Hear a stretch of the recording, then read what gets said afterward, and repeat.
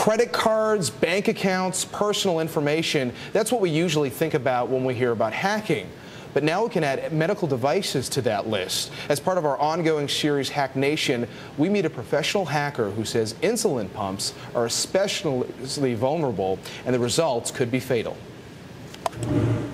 Barnaby Jack is a professional hacker. He works for a special unit of software security firm, McAfee. We concentrate on what we consider to be emerging threats in the security industry.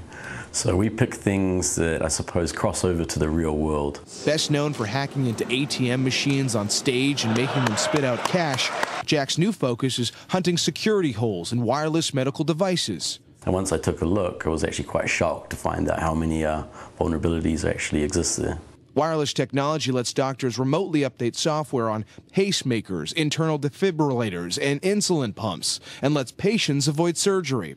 I picked insulin pumps mostly just because of the ease of actually acquiring them.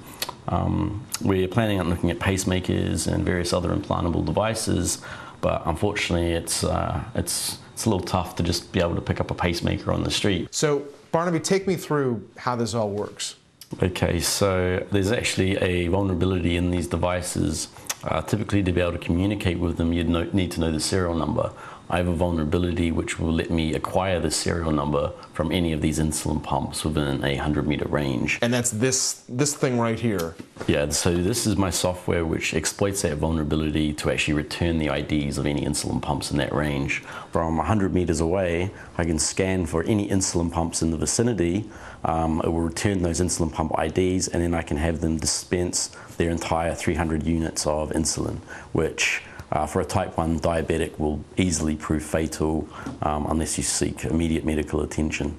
Most patients think they can turn off wireless capability, or that safety mechanisms will warn them of an attack.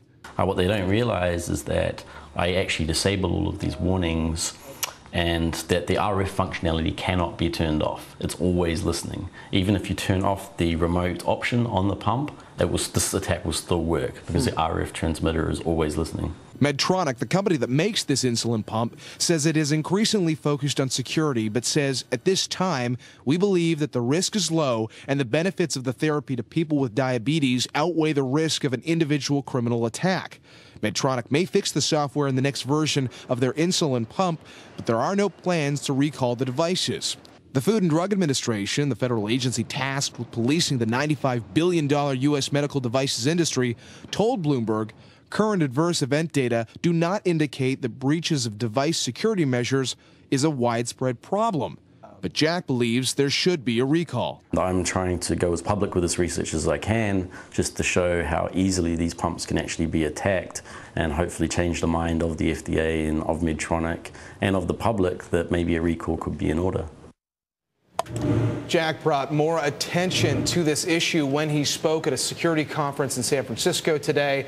As for the possibility that his research could inspire attacks, he says mass attacks are unlikely due to the technical skill required.